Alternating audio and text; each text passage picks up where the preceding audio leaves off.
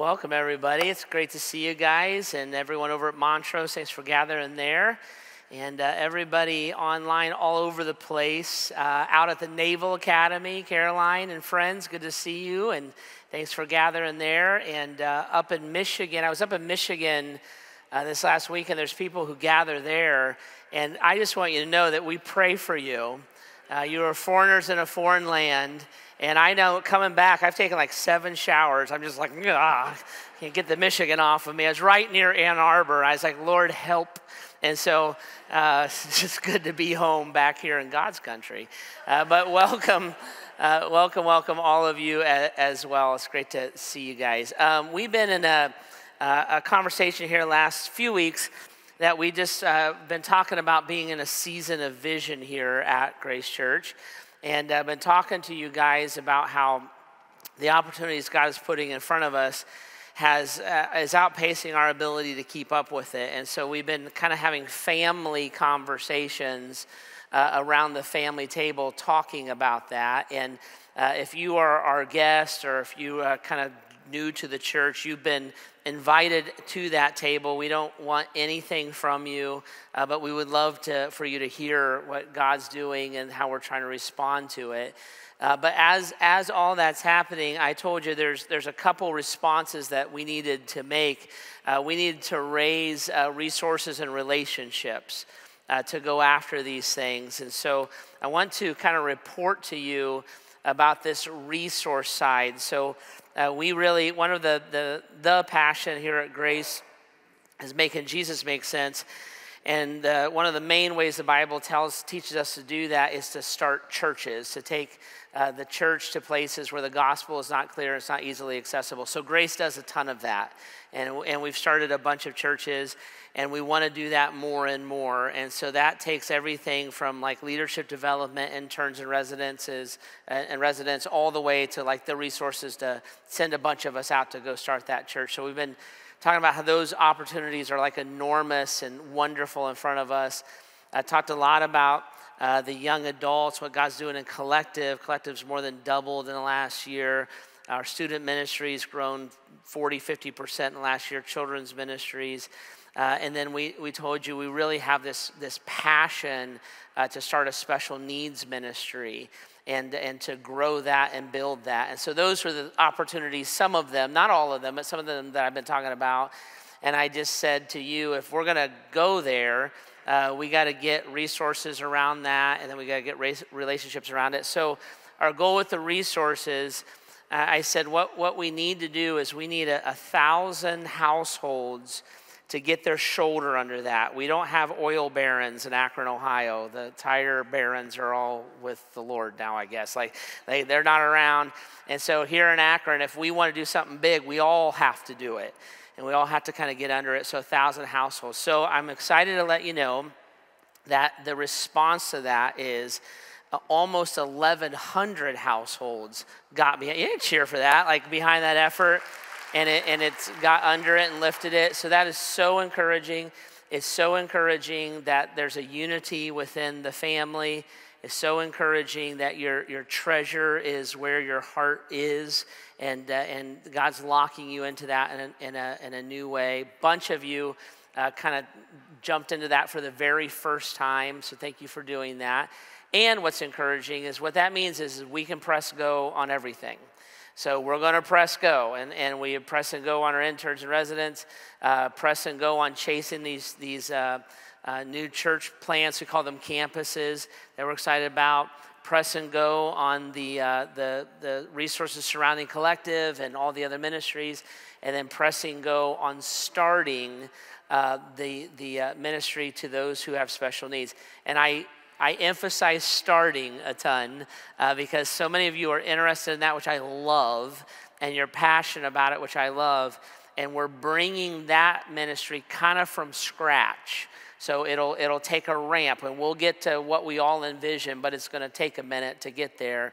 But press and go on the resources to make that move and just chasing this stuff down. So I like to say that the secret sauce of Grace Church is that when God gives us opportunities to make Jesus make sense, and it requires resources and relationships, the secret sauce of Grace is that the people of Grace always say yes to that. And you've done it again. Done it again. So we get to do this stuff. And it's so exciting about how that's going to impact people's lives and how we're going to get to make Jesus make sense to folks who don't know him yet, and how we get to keep sharing the love and the hope and sharing even in the needs that are around us. So thank you for that, and excited about that. And these resources are being deployed immediately. So as we keep our commitments and those kind of things, that's in action, and that's exciting. Now, I also told you that when we talk about resources and relationships, I told you the hard part of this is the relationship part. So money is a challenge, and you've met it. Sharing your life and ordering your life in such a way that you're actually engaging these relationships, that's always the harder part. And that's always the challenge of reaching folks and living the life that God has called us to live. And so that's what we've been talking about here these last couple of weeks. So we're in this series right now that we call Who, What, When. And what we're doing in this series is we're saying, okay, if I'm a Christ follower, how do I need to organize my life? Okay, so if you're not a Christ follower yet, or like this whole thing is new to you, this is the way that Jesus followers think. We would look and say, what I do is I have been changed by Jesus. I want to follow him. And what that means is I want to understand his teachings. I want to look at his example. I want to see what he invested his life in. And then I want to mimic that into my own life. I want to become like Jesus. So I want to act like, talk like, think like, love like, and be motivated like Jesus. So to be a Christ follower, what I do is I take a hard look at who Jesus is and what he said and how he was, and then I order my life in the same way. So what we've been doing is we've been looking at that and saying, well, what did Jesus do? Like, what was Jesus's like prime directive? What was like his mission and purpose in life? And Jesus sums that up really well in Luke chapter 19, where he says the Son of Man is another name of Jesus. So Jesus came to seek and to save those who are lost. And that was his prime directive. It's why he came to the planet, why he put skin on, to seek and to save those who are lost. So the way that Jesus sees the planet is he looks at humanity, and when he sees humanity, he sees that we're lost. And he would say we're lost and we need to be found. And then when you read the Bible and you see how the Bible describes humanity, you'll see all that kind of language and metaphor around it. So Jesus will say, humanity is lost. They're like sheep without a shepherd. They're helpless. They're blinded. They're captive, and they need to be set free. They're enslaved, and the bonds of sin need to be broken. They're spiritually dead, and they need to be raised to spiritual life. They need to be reborn. They need to be recreated. And what he's describing is he's describing people who are lost, people who have spiritual things wrong with them, so to say, who need a solution and don't know what that solution is. Jesus would look and say, I am that solution, so I came to seek them and to save them because they can't save themselves because they're lost, because I love them. So if I'm a follower of Jesus, then I want to imitate that in my own life. So if you looked at me and said, like, Jeff, what's your prime directive? I would be like, well, my prime directive is to become like Jesus and to love what he loved and do what he did. Well, what did he do? Because of who Jesus is, I seek those who are lost and I tell them of the salvation of Christ. I don't do the saving. I tell them of the one who can. And that's what we've been talking about, that's who Christ is. That's how he would want us to think. It's how he'd want us to organize. It's the purpose of the church. God didn't give the church to the church. He gave the church to the world. And so the church is the physical representation of Christ on the planet. That's why you don't go to heaven the minute that you say yes to Jesus. That's why we're here. That's why we would give. That's why we would suffer. That's why we would share life. That's why we would bear one another's burdens. That's why we would do all that stuff, because Jesus did that for us. We do that for one another, and we love like he loved even our enemies the way that he loved them. So we're seeking to tell the salvation to those who are lost. Now, we just put that into a little catchy thing to remember, and we say we're called to live a who, what, when life. That's what we're looking to do. So we just defined it, who am I seeking to make Jesus make sense to? And as a Christ follower, I'm always asking that question. Who are the people in my life, and how can I help Jesus make sense to them? What does it take to reach them to do that? And then when is that going to occur on my schedule?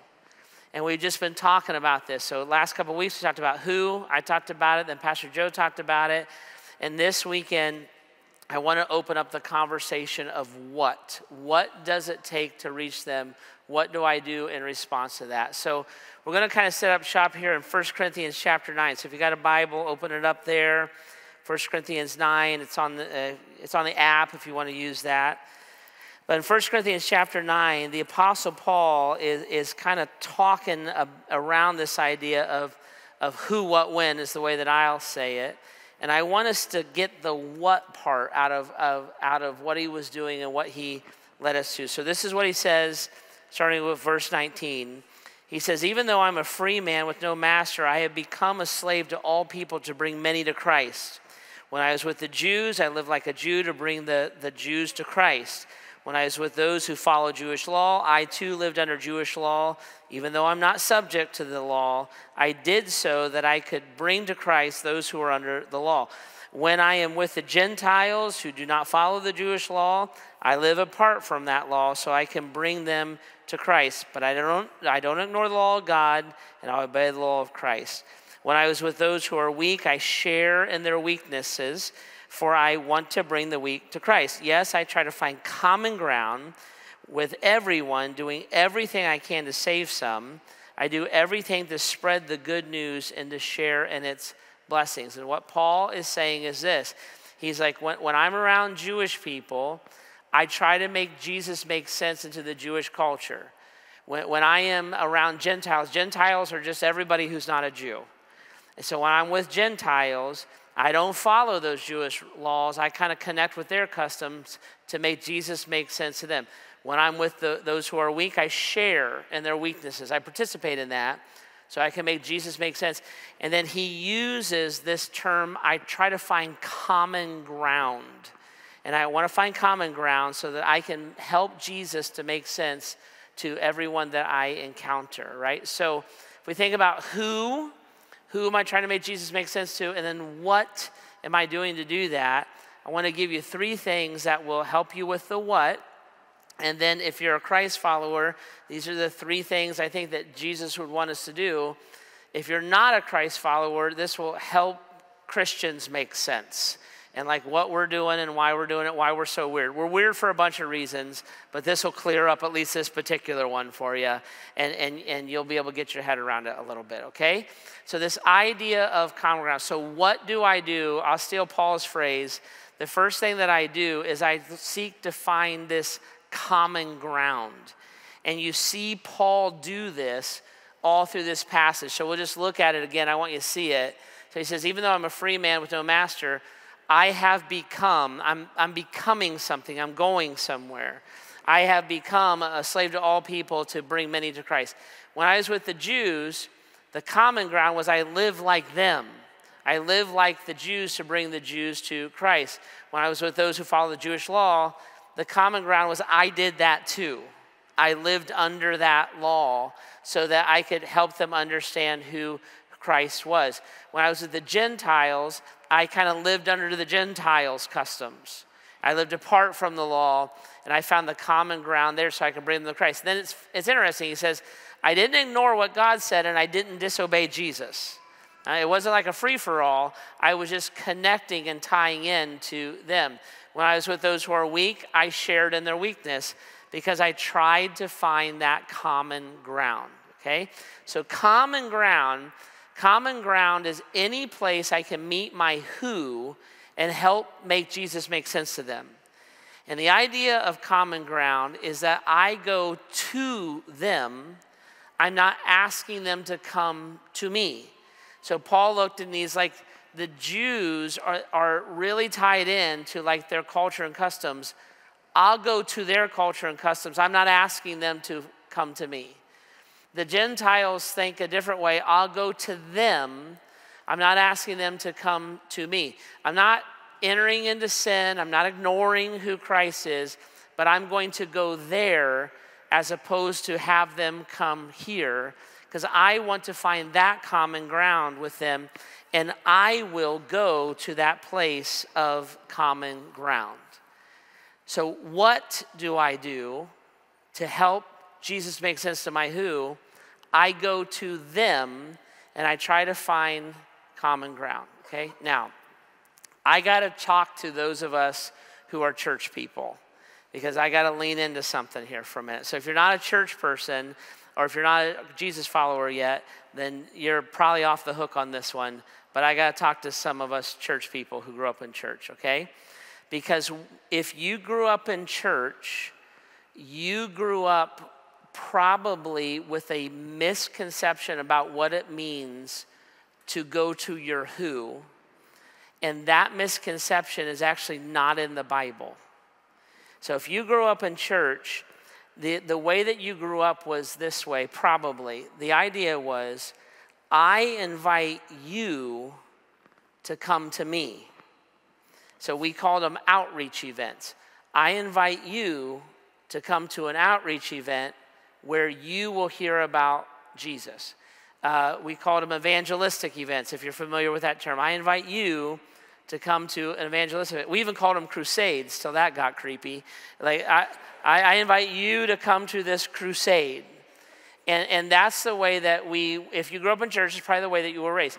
You come to me, and if you come to me, then I'll make sure that you hear about Jesus. Paul is saying the opposite. He's saying you go to them. Why is he doing that? Ready? Because that proposition is not common ground. Ready? So for instance, the church is not common ground. Coming to church is a very, very unfair proposition. Will you come to church with me? Will you come to a building that you've never been in and to a mass of people that you've never met, that have traditions that you don't understand? We're singing, we're praying, we're standing, we're sitting, and we're doing something with babies, right? So we don't understand all this kind of stuff. And then you have to sit and listen to a guy. And he is witty and insightful and attractive, but you still have to sit and listen to the guy, and he's going to tell you whatever he decided to tell you this week. And if you do all of that, then you can hear about Jesus. It's a very unfair proposition. The church is not common ground. Ready? Ready? The Bible is not common ground, right? If you want to know Christ, you should read the Bible. You should read a 2,000-page book to know Christ. So it's a book, kinda. I mean, there's a bunch of books in the book. What? Right? Yeah, there's a bunch of books in the book.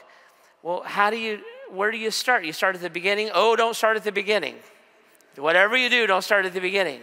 Well, where do you start? Well, start about 80% of the way through it. That's where you'll find Jesus. So Jesus isn't in 80% of the Bible. Oh no, he's in the first part too. He's just not called Jesus. What's his name? Well, you're not allowed to speak it. It's not common ground, right? It's confusing. And by the way, you need to learn 2 cultures, 3 languages, and understand how all that works together for it to really make sense. It's not common ground. Ready? Christian living is not common ground. I want to find Jesus. Is there any Christian movies? Yeah. Should I watch it? Well, I mean, are they good? Right? What should I do? Should I listen to Christian music? Yes, some of it. Not all of it? No, not all of it. Well, I listened to a song. What did it say? It said that I should be washed in the blood of the Lamb, in the soul-cleansing blood of the Lamb. Where are the babies, right? It's a very unfair proposition. But if you were raised in church, you were taught to bring people to that. Okay? Now, we're going to talk about the role of the church in a minute. Paul is not saying that. He's saying the opposite. He's saying, I went to where their life makes sense. I went to their place. I participated in their stuff. I didn't sin. I didn't ignore the law of Jesus. But I didn't ask them to overcome these hurdles to know Christ. I went to their common ground so that they could understand who Jesus is. So guys, this is something as simple as I eat lunch with my coworkers instead of read my Bible by myself. This is as simple as inviting friends over to the house to play pickleball, to video game in the dorm, whatever. It's as simple as spending time with family, making that a point to go to their thing instead of your thing. It's as simple as joining other people's volunteer efforts. It's one of the biggest, wonderful things you could do to find common ground. When you join someone else in what they believe in. I have a friend who volunteered at an animal shelter, and I'm like, why are you doing that? Do you love animals? He's like, I hate animals. I'm like, why are you doing that? He's like, I love my friend, and they care about it. And I want to be with my friend. And that makes sense to them, and then we get to talk, and when he asks me about my life, I talk about Jesus. It's just going instead of asking people to come to you. Now, who is our example in this? Well, it's Jesus. The Bible says in John 1 that the Word became flesh. The Word is another name for Jesus. So Jesus put skin on, and he made his home among us. He came to us. He came to the common ground. Why? So he would make sense to us. So it's through Jesus' humanity that we understand his teachings, that we understand his love, we understand his compassion, we understand his suffering, we understand his deity, because I'm a human being and I can't raise myself from the grave. Because Jesus came to common ground. And so we who act like, talk like Jesus, we're motivated like Jesus, in our limited way, we go and we find the common ground so that we can help make Jesus make sense there, right? So I find common ground. Now, once I'm at common ground, what do I do? When I'm at common ground, what I do is this. I speak the gospel clearly. I speak the gospel clearly. Now, what's the gospel? So I made my definition of the gospel, and I pulled it from different sources and edited it into my own. So here is my attempt to nutshell the gospel for us to talk about. So here is the gospel. What's the good news of the gospel of Christ? The gospel is this. God sent his son Jesus to earth as a man so that through his life and death and resurrection, we could be rescued from sin, receive forgiveness, and embrace the abundant life that we have been created to enjoy. So as a Christ follower, I'm going to speak that. And I'm going to look at you, and I'm going to look at the people around me, and I'm going to say, Jesus saw us as lost. So I want to see everyone through his lenses. We're lost. How am I lost? Well, my life is tainted and diseased by sin. Sin is everything that's wrong. All the wrong that has been done to me and all the wrong that I have done. And my sin makes me imperfect, and it separates me from God because he is perfect. And perfection and imperfection cannot coexist with each other. So sin separates me from God, but I got good news. I got a gospel. The good news is that God sent his son, Jesus, and Jesus came, and through his life and his death and his resurrection paid for my sin. So when I receive the forgiveness of my sin, Jesus covers me. So when I go to interact with God, I don't do that through Jeff. I do that through Jesus. Jesus traded his perfection for my sin. and I receive then the covering of his perfection.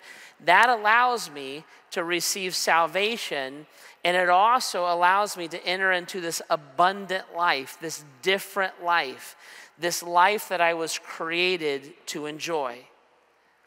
So when I'm at that common ground, I speak that, and I speak it clearly. And this is what motivated Paul to be on that common ground. When he was there, he was telling this story or this good news of Jesus. And you see it. I'm a free man. I became a slave. Why? To bring many to Christ. I live like a Jew. That's the common ground. Why? To bring the Jews to Christ. When I lived under Jewish law, that was the common ground. Why did you do that? I did this so that I could bring to Christ those who are under the law.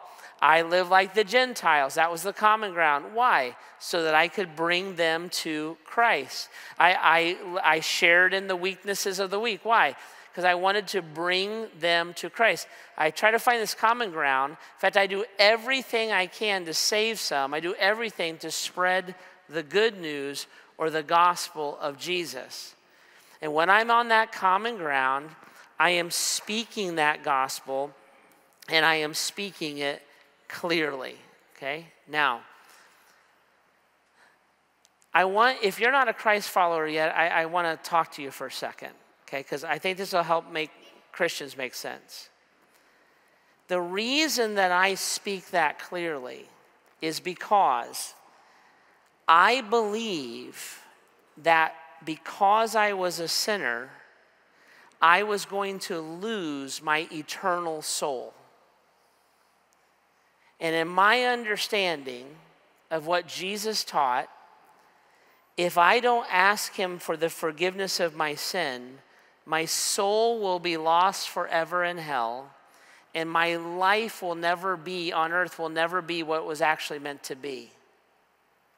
Now, this is Jeff now, I didn't know that.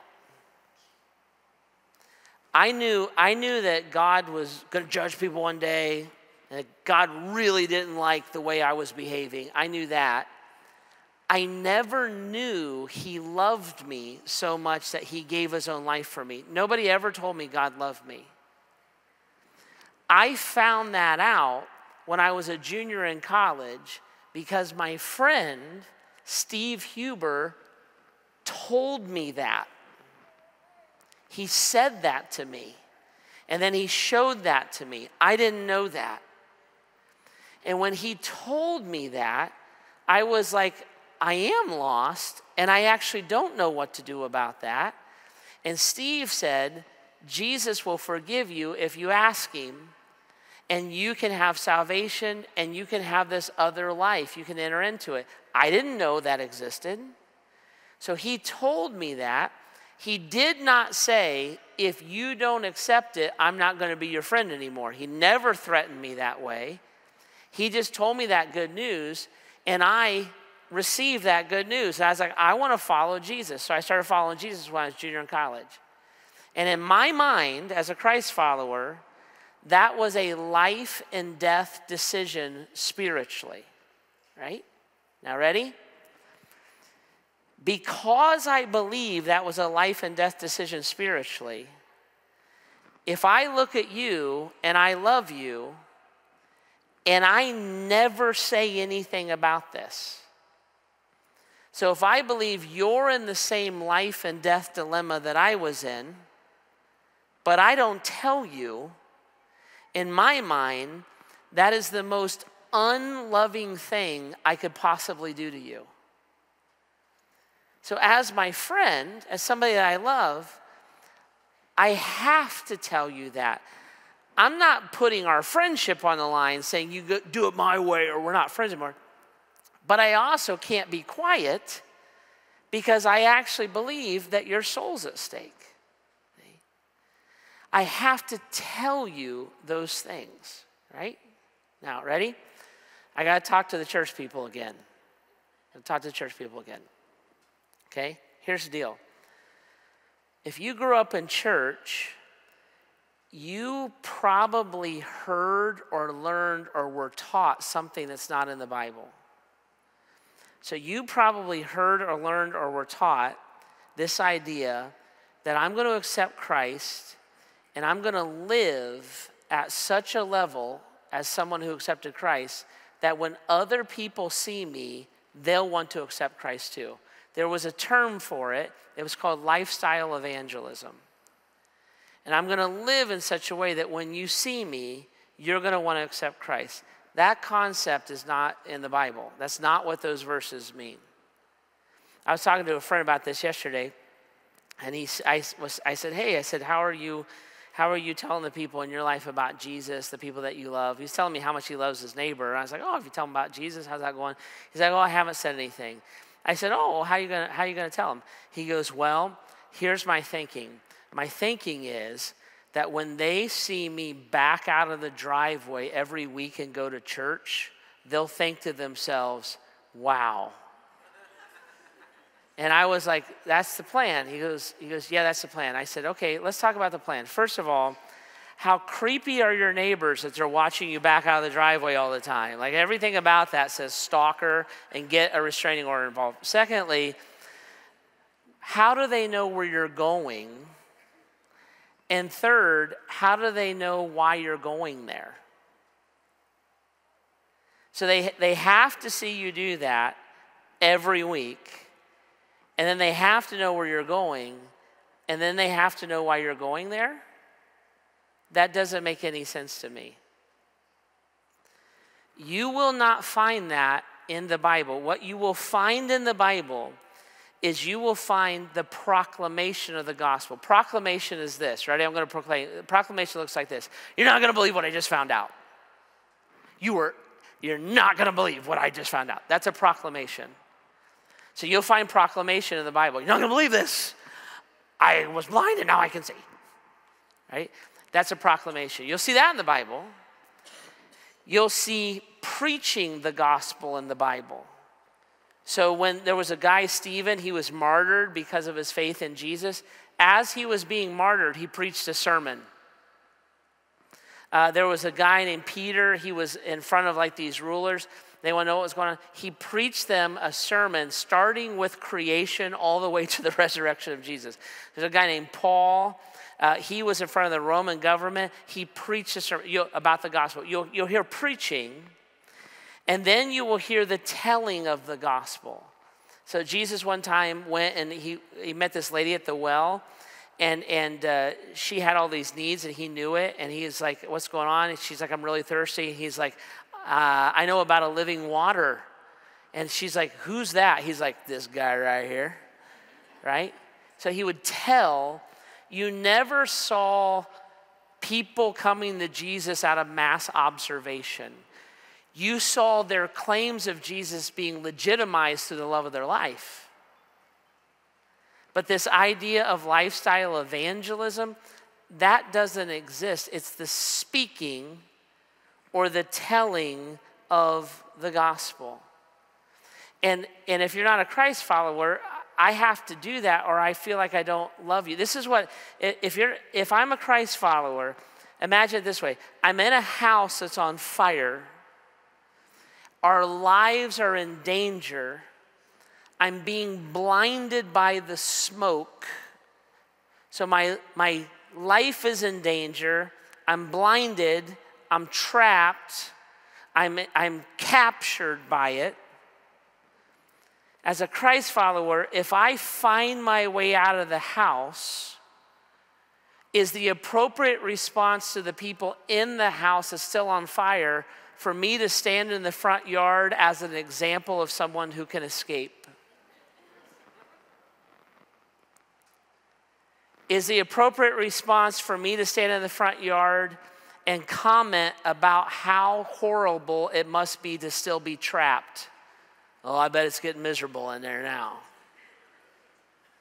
Would the appropriate response be for me to judge the people who are trapped? They can't even find their way out. Or would the appropriate response be for me to open my mouth, to proclaim, I found the way out. to tell. If you go to your left and go to your right, and then, or to enter the common ground of the house on fire so that they can know how to escape also. If I love you, what would I do? And why would I do that? See? So when I have who, try to figure out what, I start with a common ground, and then I clearly speak the gospel. This is what Paul says back in Romans. How can they call on him to save them unless they believe in him? How can they believe in him if they've never heard about him? And how can they hear about him unless someone tells them? And it's the personal telling. It's the personal telling that cuts through all the noise about Jesus on social media. It's the personal telling that cuts through all the pollution of Jesus politically. It's the personal telling that cuts through all of the tragic and ungodly things that have been done in Jesus' name. Because when I love you and I'm telling you what God has done for me, you're not thinking about these things. And if I have found what I believe is a path to life, if I love you, see, I don't have an agenda, I'm not trying to make the church bigger, I'm not trying to win politics. If I love you and I believe your soul's in danger, I find that common ground, I clearly speak the gospel, and then the last thing I would do is I would invite them to be around the church family. All right, so let's talk about this for a second because it's interesting. The Apostle Paul says this. He says God's purpose is to use the church to display his wisdom. The church is a spiritual entity, and we are the physical representations of Jesus on the planet. That's why you don't go to heaven the minute that you accept Christ. So we represent Christ, or we're an ambassador to Christ, as if Jesus himself were making his appeal through us. So when I connect with my who on the common ground and I'm speaking the gospel, one of the most helpful things I can do is invite them then into my web of relationships. That might be in a church building, it probably won't be at first. And I'm inviting them into my web of life-giving relationships. Why? Because the gospel makes the most sense when it's experienced within the context of a spiritual family. When Jesus people are compassionate to me, I start to understand the compassion that Jesus is offering to me. When Jesus people are forgiving to me, I start to understand the forgiveness that Jesus is offering to me. Why? Because we're his ambassadors, as if Christ himself were making his appeal through us. When Jesus people accept me, they love me even though I don't agree with them and I don't want to do the things that they want me to do, but they love me anyways. I start to understand how Jesus has loved me. When Jesus people enter my common ground, I start to understand how Christ entered my common ground. And when I hear the gospel and experience it and feel it and see it, that's when it starts to make more sense. And it opens the conversation up to understand it more deeply. Pastor Josiah said it this way. He said, when you get someone in a spiritual environment, you open the floodgates of spiritual conversations. Talking about a sermon or the Bible is a wide open door. At church, a person gets to hear more about Jesus in one weekend than over 2 weeks of water cooler talk. We fight for 15 minutes of spiritual conversations at work or in the dorm, but the church opens the dorm to hours of spiritual conversations. I'm just inviting people into the spiritual entity of the church. Sometimes that's the physical realm of the church. So sometimes I'm inviting them to service, to weekend services or Merge or Collective or Power Kids or whatever. Sometimes it's a Bible study, but it's at their common ground. Sometimes it's your life group. Sometimes it's a web of friendships and just a connection where lonely people can have their aloneness alleviated. But when I experience the gospel, as I hear the gospel, it clarifies the gospel. And as Jesus people love as Jesus loved, and forgive as Jesus forgave, and speak truth as Jesus spoke truth, see, the gospel makes sense. And the reason that I find that common ground is so that I can clearly speak that. I want to make Jesus make sense to those who are around me, okay? Now, all of this leads to a difficult truth, okay? And if you're not a Jesus follower yet, you're totally off the hook on what I'm about ready to say. If you are a Jesus follower, you need to remember that I love you, because I'm going to tell you a difficult truth. Ready? Here's difficult truth. Who with no what is unloving? Who with no what is unloving? In fact, who with no what is almost hateful? Because if I believe that I'm in the burning house and my eternal soul is at stake, and if you have accepted Christ, you have come to that conclusion. I need rescued, I need saved, I need to see because I'm blind, I need reborn because I'm spiritually dead, I need to leave the old and have the new. You have come to that conclusion.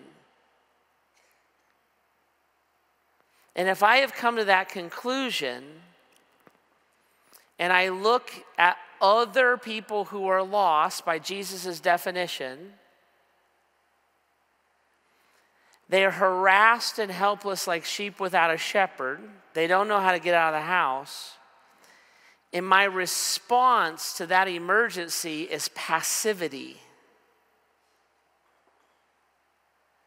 It's more than unloving. Because I actually know the way, the truth, and the life. And having no agenda, no ulterior motive, nothing beyond I was lost and I have been found by God, and I believe that your soul was in the same danger as mine. Who, without what do I do about that? And a passive response is an unloving response. Now, you got on your chairs these cards. We've been handing these out. Grab these real quick. You will never hand these in, and they will never be displayed publicly. That's not what these are. They're just a little tool for us to actually put feet to this whole thing. So on the front, we've been showing you who, what, when. I want you to think who, what, when, see who, what, when, live a who, what, when lifestyle. Okay, so on the front's who, what, when. On the back, we put a new thing on there for the next couple of weeks for you to think about specifically this what. And I just want you to start to organize in your mind. Jesus did this all the time. He was organizational and strategic. So when Jesus went and talked to that lady at the well, he went 40 miles out of his way to have one conversation. So he did stuff on purpose. So I want you to think about this on purpose. So I'm thinking about who's my who, and then what's my what? Like, what are our common ground? Is it interest? Is it locations? And you could put more categories. These are just examples, right? So I was talking to a couple people about this. They're like, I have a who, I'm not sure what to do. And my one friend said, my who loves sports. And I said, oh, we have men's basketball leagues, we have golf leagues, we have fitness classes. I'm like, what if you did that? And they were like, I have to exercise? I'm like, well, it's for the Lord. And so I said, why don't you do that? You get connected, and after you have a game, go out and get coffee, have a beer, do whatever you're going to do, and hang out and talk with them. And that's a what? That's a plan.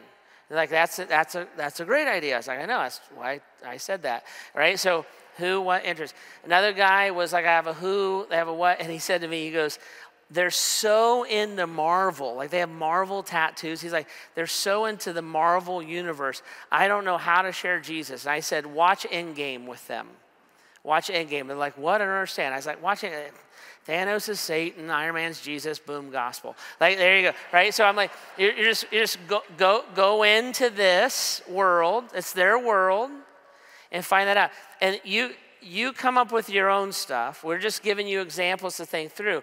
I have a who, I'm not sure what. Well, a what is, we work together. So we can lunch together, we go to school together, they're family. We can get together, we're on the same team. And we can study together. You just pick your what. But what I want you to think about, and this is 100% for you, okay? You never hand these in. Who is that person? And then can I start to put a plan together?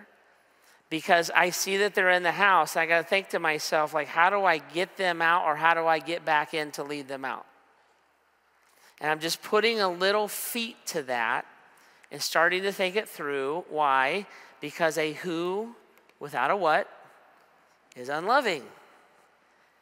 And if I believe that your soul is in danger, and I believe that I was rescued from the exact same place that you are, what am I going to do to address that and to start working through it?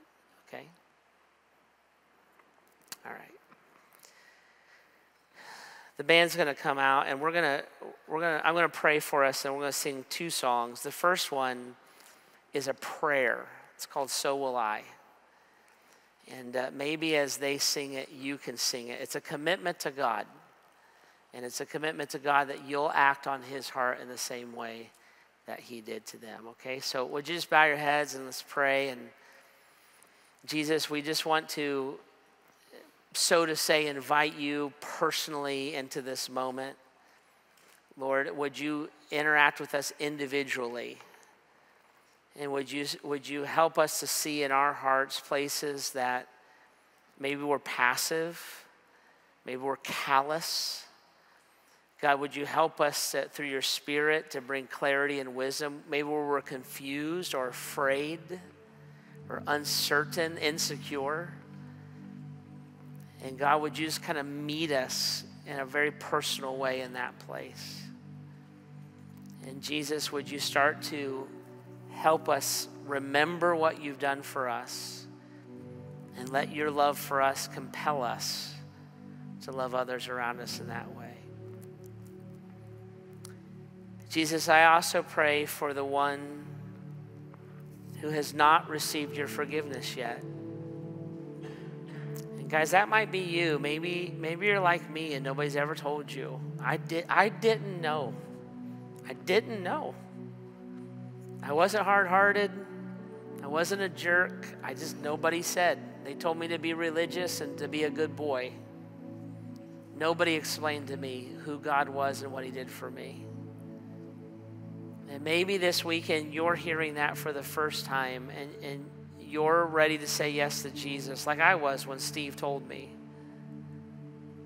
So I encourage you to do that. And that is a prayer from your heart to God's heart. It does not matter what you say. God knows your heart. But if you're looking at him and saying, Jesus, I choose to believe what you say about yourself, that you're the only way of salvation. I'm lost. I admit it.